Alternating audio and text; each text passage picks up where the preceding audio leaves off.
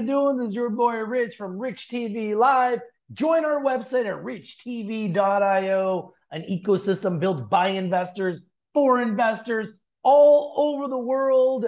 And pretty mixed day in the markets today. U.S. stocks did open higher after another encouraging inflation report. I'm not going to say it was encouraging. It just wasn't as bad as what we expected. Still pretty high inflation at 8.5%.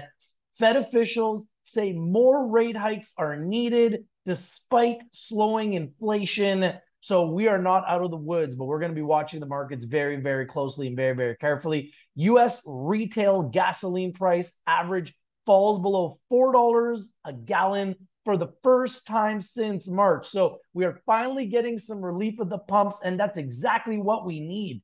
Dow closed off slightly green, only 27 points, so pretty choppy day. NASDAQ mostly green most of the day, but did finish slightly red, 74 points. TSX did close off green. The Toronto Stock Exchange up 105 basis points. US PPI slows more than expected. That probably did affect the market a little bit. PPI inflation rises 9.9% in July. Stock futures did rally. The ones to watch today were Rivian, SIX, GOOS, VERU, all earnings. We're going to be watching very, very closely. We're going to be watching Rivian, SIX, Goose, and Veru earnings. So stay tuned. Those will be out, and you'll be seeing how that responds tomorrow. So calendar events for August 12th to keep your eye on. So you're going to be definitely watching all of this news for Friday. Preliminary UOM consumer sentiment.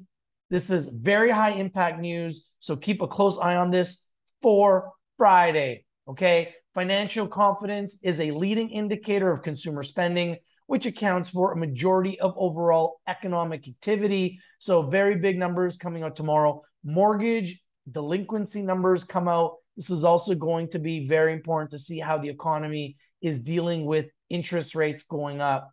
And this is a low impact news, but good to keep an eye on for some insight. So definitely keep your eye on that on Friday. Crypto stats. We want to go through the crypto stats. We're going to go through some of the charts right now of Bitcoin, Ethereum, and Solana, which happen to be my top 3 cryptocurrency holdings. So let's go through that right now. All right. All right, so we are looking at Ethereum, and you can see Ethereum has hit a low in the month of 1,000, hit a high just recently over the last 24 hours of $1,942. So up almost 100% in a month for Ethereum.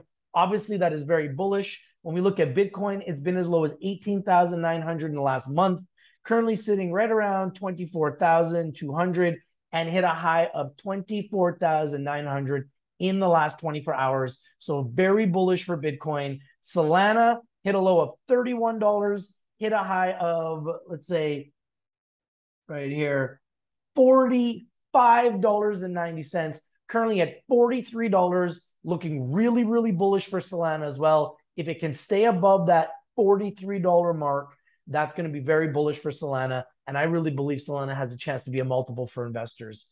So we've seen Bitcoin go up to 24,000, and every time it gets to that 24,200, 300, 500, 24,800 mark, even hit 24,900, seems to get some resistance. So we're going to be watching that very, very carefully. It has tested the 25,000 mark, but it got rejected very quickly. So 25,000 seems like a good sell zone for investors on Bitcoin.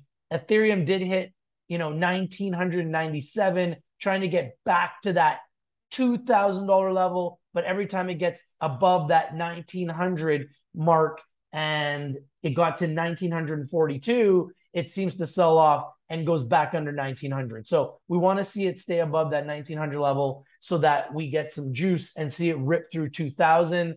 Solana trying to stay above the $43 level. We'll see if it does. If it does, then we think we may see it break 50. So what do you guys think about the news? What do you think about the analysis? Love to know what you guys think. And love to know what you guys think about our daily news and analysis 24 hours a day, 7 days a week. You can join our ecosystem at richtv.io and join our community and our chats where we're talking about stocks, cryptocurrencies, NFTs, and so much more. We'd love to hear from you guys. Comment down on the video. If you haven't subscribed, subscribe for future updates. We talk about stocks, cryptocurrencies, NFTs, real estate, metaverse, and so much more. If you're not winning, you're probably not watching. We bring you the winners. We bring you the news. We bring you CEO interviews. We bring you the analysis, and we bring it to you first. If you're not winning, probably not watching. Thank you guys for watching Rich TV Live. I'm out.